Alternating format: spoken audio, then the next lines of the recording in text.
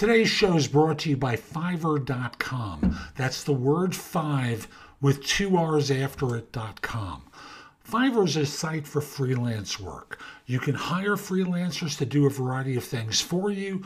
You can be a freelancer on it as well and experiment with the site to see whether what you want to be doing professionally outside of the rat race, outside of your full-time job, is viable.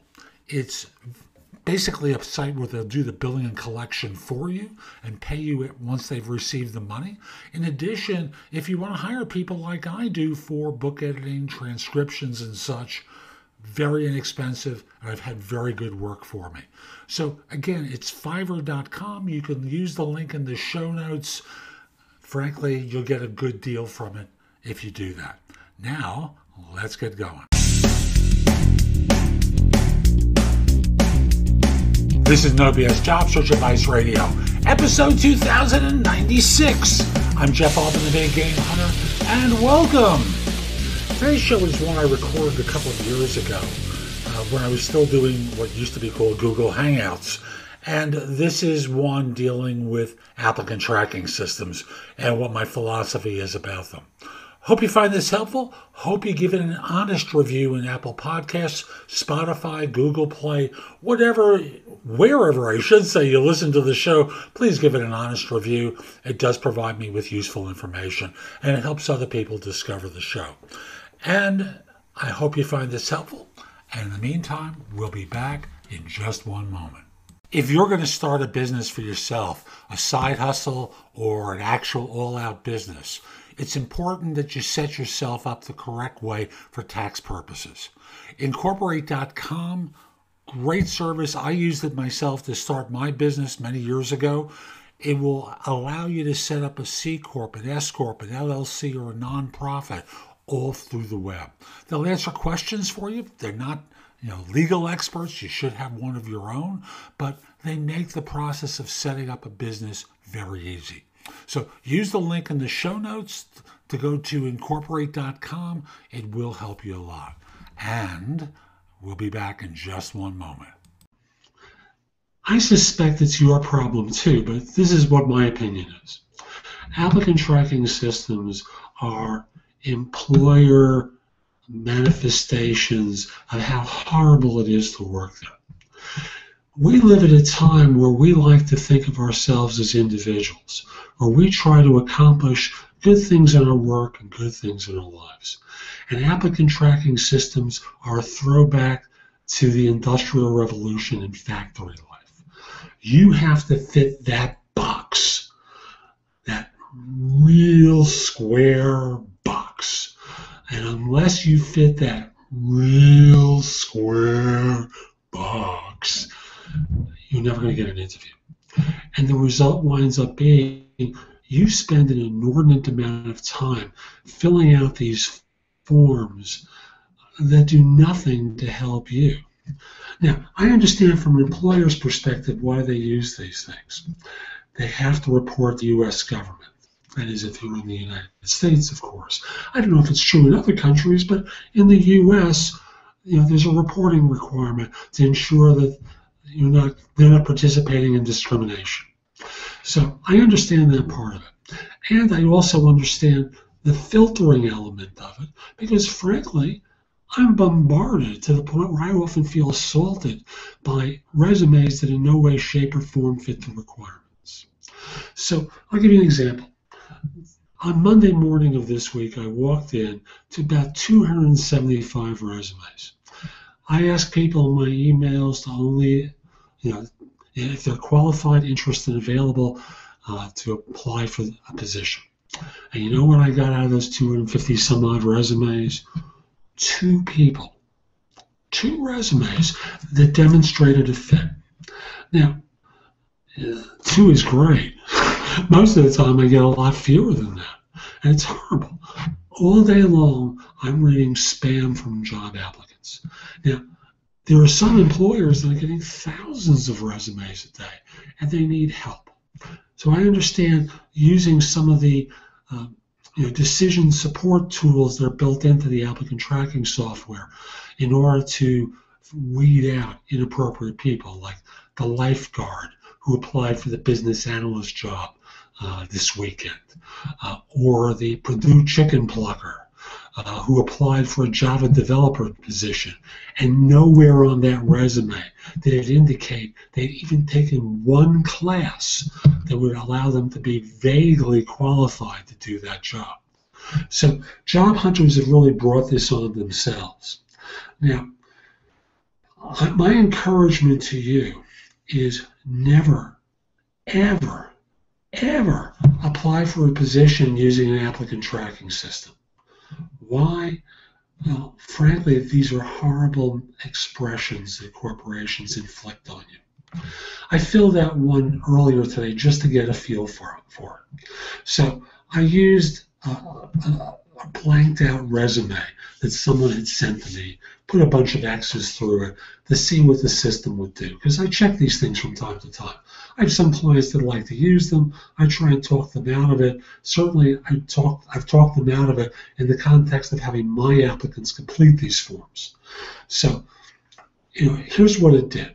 Yes, it parsed information from the person's resume into certain fields. It was good in that regard. Where it was not good was it did a bad job of parsing.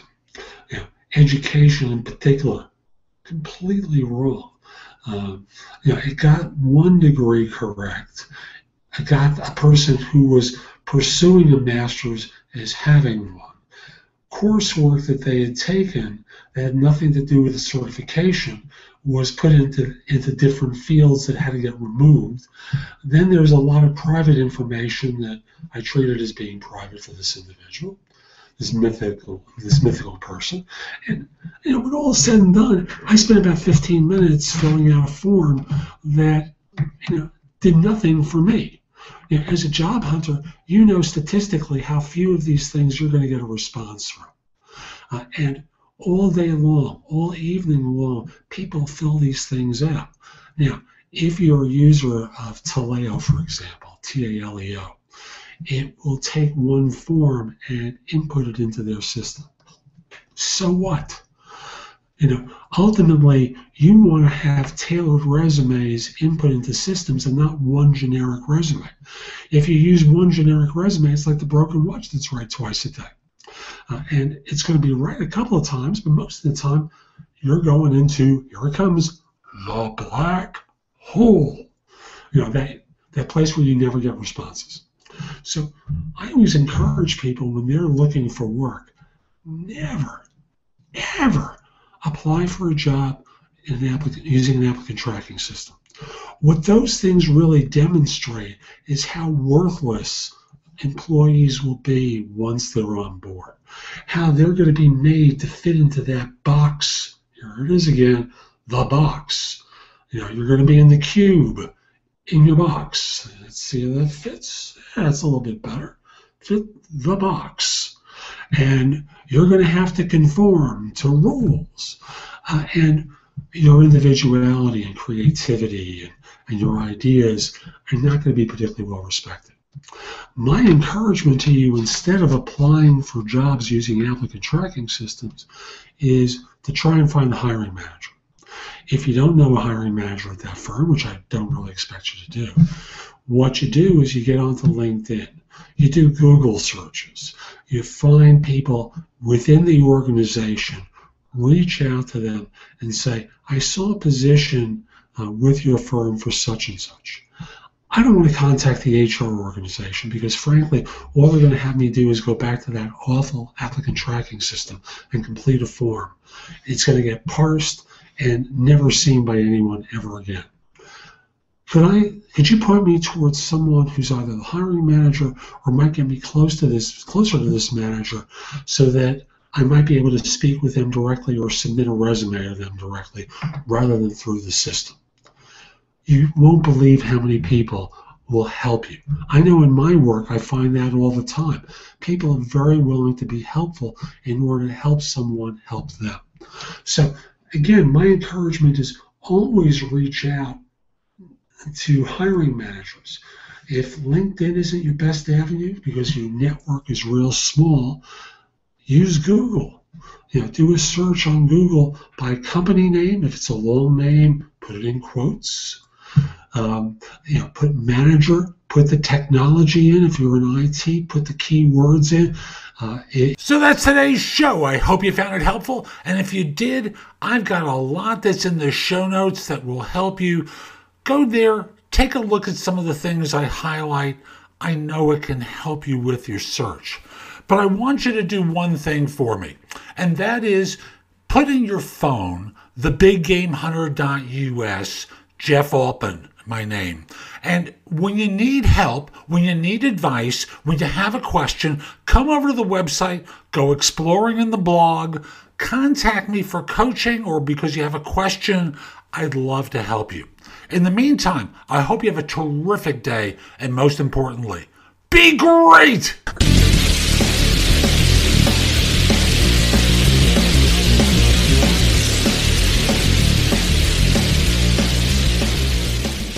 If you're in whatever field you're in, and see what pops up. But never, ever apply for a position using an applicant tracking system. Now, today's show is brought to you by JobScan. JobScan is a site where, frankly, they take some of the issues with the black hole, the applicant tracking system, and really help you fix your resume so that it's able to get through the system. Now, the way it was started out is there was a job hunter named James who was running into problems getting his resume through the applicant tracking systems because he found that they were parsing, ranking, and filtering resumes with algorithms.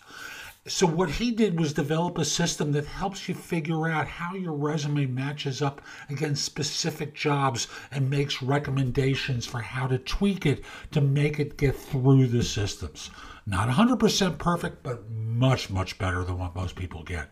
So use the link in the show notes. You will get better results with your resume when you submit it through the ATS. Now, we'll be back in just one moment.